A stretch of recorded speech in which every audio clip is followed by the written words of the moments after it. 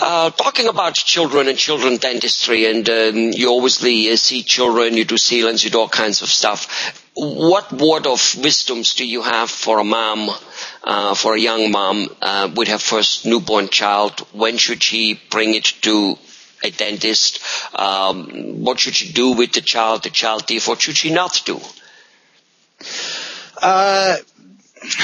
In our office, typically what we'll do is when the patients are having newborn, they go over all of these laundry list of questions for us. I just tell them to keep on a lookout for when the children's teeth are developing. At first, you want to clean the children's teeth with a small, a small soft rag, usually like a dish rag or something like that, to just clean debris from their teeth. As they get a little older, you can start to incorporate some brushing techniques into them, with the parent first brushing, soft bristled brush, just get them used to the motion and everything in there. As far as checkups go, we found that in our office, kids at or about the age of 3, and we really don't push the parents to have them come in a lot younger or earlier than that, simply for the fact that you get a 2-year-old and the so-called terrible twos, pretty hard to get them to sit in the chair.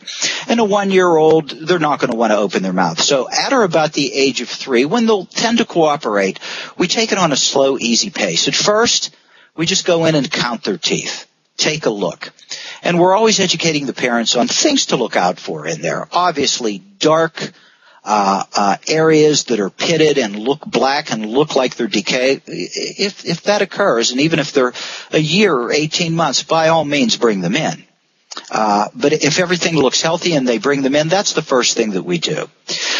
Second thing that we do, once they get used to that, and that may be on that appointment, it may be on the next appointment, or it may be a year down the line from when they first bring them in. We'll polish their teeth. Get them used to the hygienist going in there with the polishing material and polishing their teeth.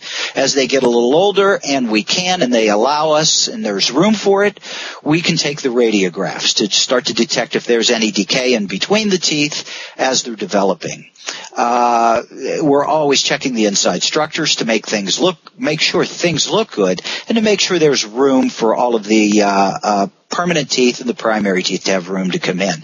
So my words of wisdom to the parents are, stay in tune with what's going on in your child's mouth. Take a look. Help them keep things clean in there. They're kids. They're going to learn. They'll be fine. If you see that anything's wrong, alert us. And when you know that they're going to sit in the chair and at least sit there long enough to open their mouth and just have us take a look, that's the time to bring them in the office. Okay.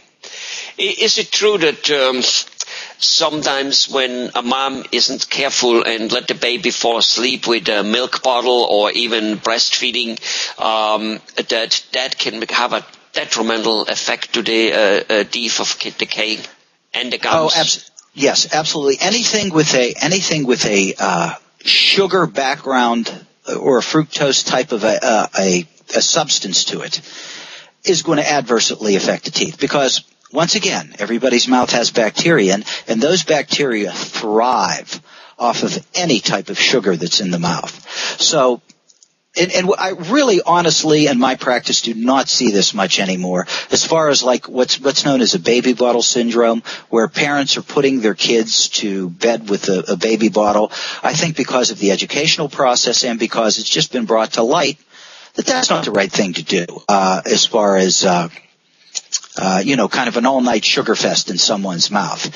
So, we don't see that much, but that can be nasty.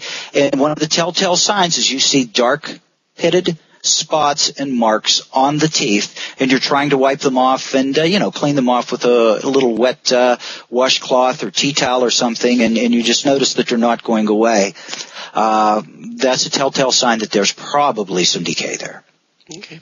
So basically the key a little bit, some type of key, at least what I'm hearing here is, Dr. Petti, is that, bring the child to the dentist as soon as he or she is, of course, knowing, aware of what's going on, aware that she's now somewhere else, able to follow small little commands. But nothing yet is happening. It's a pleasant visit in the end. It's like we count them, we have fun, and look forward for it again, so that, hopefully the first visit doesn't mean pulling a tooth or drilling on a tooth, because that, of course, brings with it a pretty bad stigma, I guess.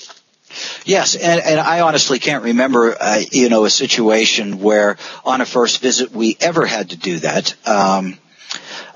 Get right down to some dental work in there, because if things are nasty, then there's ways that you could just get them settled down and treated before that.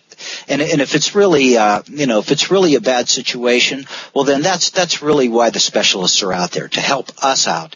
But on a first visit in a routine general dental office, yes, it should be absolutely 100% pleasant for the patient, and you take it on a gradient scale. You take it and let them take it as far as what they're comfortable with.